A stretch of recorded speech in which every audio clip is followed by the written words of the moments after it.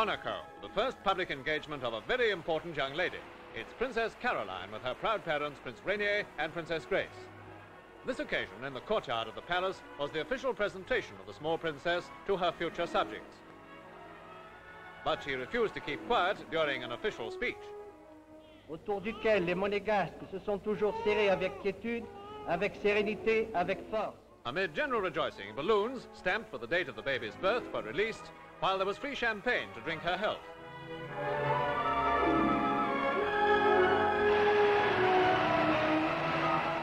The christening ceremony was held on the following day in Monaco's cliff-top Cathedral. Resplendent in dress uniform, Prince Rainier was accompanied by Princess Grace, who was wearing a light brown dress and a mink cape. Held by her Swiss nurse, the child was christened Caroline Louise Marguerite, in the presence of her godmother, 12-year-old Margaret Davis. Caroline, ego te battizzo in nomine Patris, et Filii, et Spiritus Sancti. And back at the palace, in the tradition of royalty throughout the world, the baby princess makes her first balcony appearance.